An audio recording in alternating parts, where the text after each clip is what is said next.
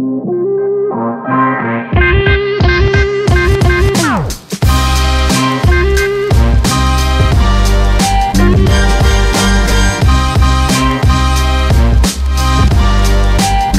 going to wrap the show up with Combat Corner and discuss our new segment to the show. Combat, we discuss all things MMA, boxing, all different things in the combat world. Rudy, how do you want to kick off this segment? I'm sorry. I gotta let the listeners know. So we have a little side chat on a next to us, and Donald's been telling us to shut the fuck up and listen for the past 5 to 10 minutes. That's just fucking hilarious to me. I have. You keep talking. Me and Rudy get it. You were okay. I'm sorry. I muted myself. You literally kept talking. Just know how passionate that me and Rudy all right, bro. About things, man. My damn rant took longer because you wouldn't stop talking either. Shit. When you gonna make it off the tape? We'll see. Anyhow, I had the pleasure of going to the Bare Knuckle Fighting Championship on Friday night. I was a guest of All In Sports Management. They had a couple of fighters on that card. If people haven't seen bare knuckle fighting, it is as exciting a sport as there is. It is not boxing. It is not MMA. There's no kicking. For those that don't know, it is straight bare knuckle hands. You're throwing hands. And in this particular event, they had it outside at Dolphin Mall in Miami, and they had it in a ring that was the size of a phone booth. When I say they had you, if you were 6 foot tall, your reach would have you at the middle of the ring. It was that tight.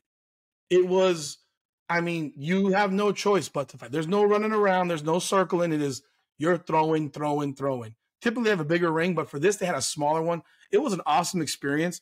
I've been to bare knuckle stuff before. I enjoyed it a great deal.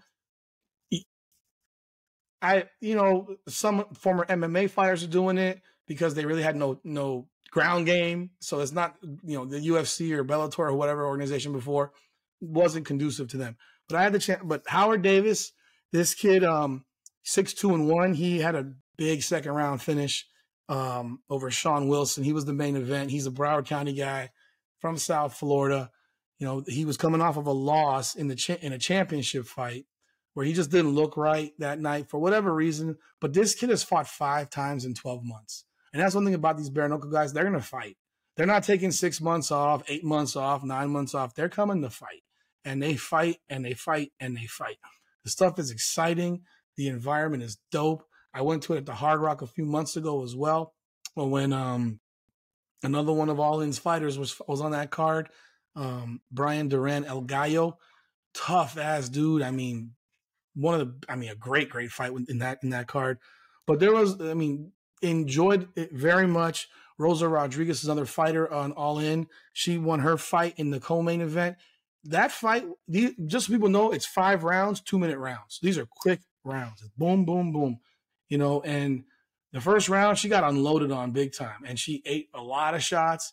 But the other girl, Monica Franco, she gassed out.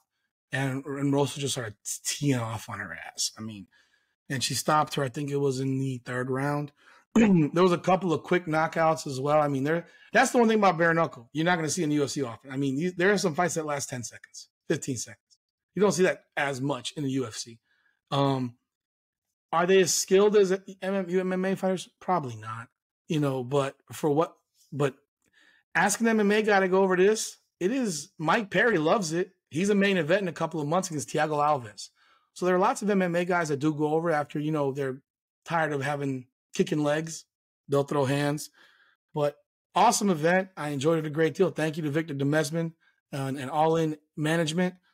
Awesome event. So, and we'll be at a lot of these going forward. I do have some video that I posted of that fight, and I will be putting together another compilation of the fights so people can take a look. And then finally on Saturday, we have another UFC fight. Oh, by the way, BKFC has fights literally every weekend until the end of April. Every Saturday there's another card. So go check it out. They put it on Fubo TV.